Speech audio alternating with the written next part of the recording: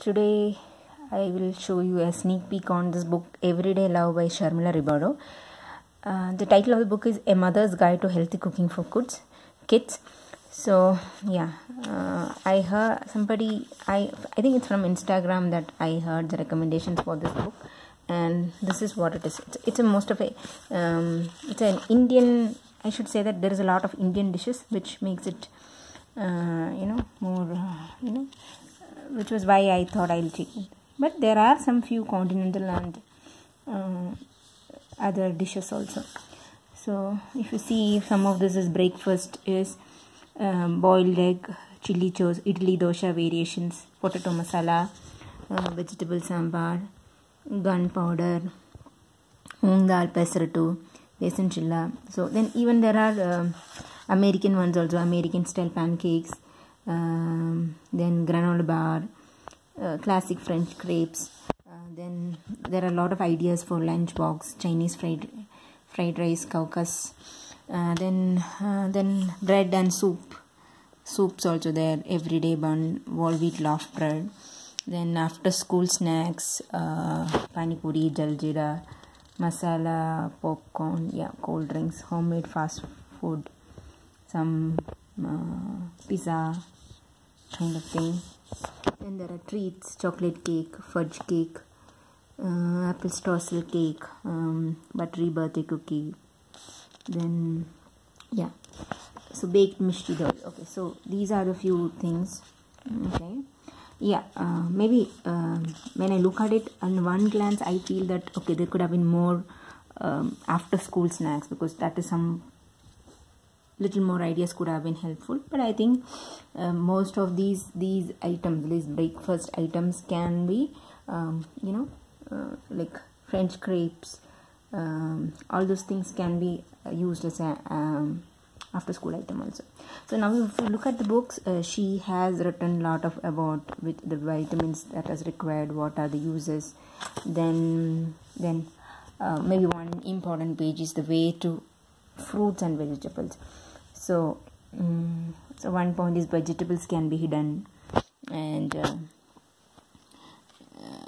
fruits that are visible are eaten more often than hidden in the fridge. So yes, then few is about eating nuts and seeds. Then this is about the food intake or the net energy requirements in kilocalories for kids actually. So I find see, I've not read this book, maybe even I've not read few pages, but I've just gone through it. But I find some of the few very interesting ones, like easy peasy peanut butter.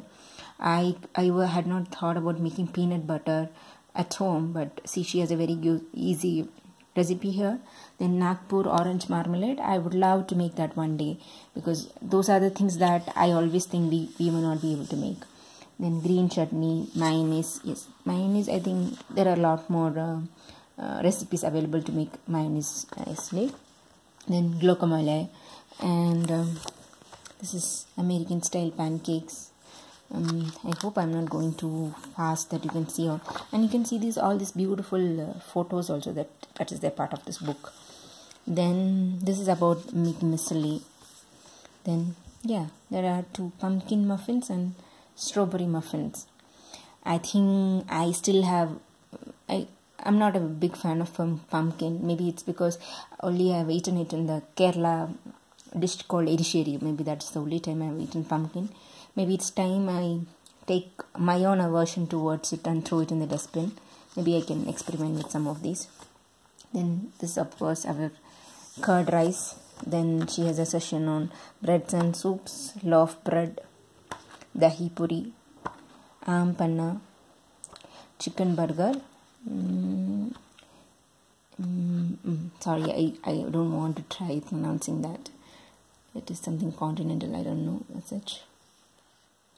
Okay, so even treats, she has marble cake here, lemon curd cake, and this is Mary biscuit, chocolate coated Mary biscuit. Okay, mango sorbet, and and some back to basics. She has some changora kheer. I don't know what exactly is that. Yeah, so that's the book. Okay, so this is the back part of it.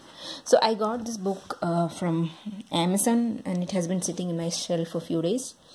I hope I'll be making use of it soon and cook something cool for my kids. Yeah, thank you for watching.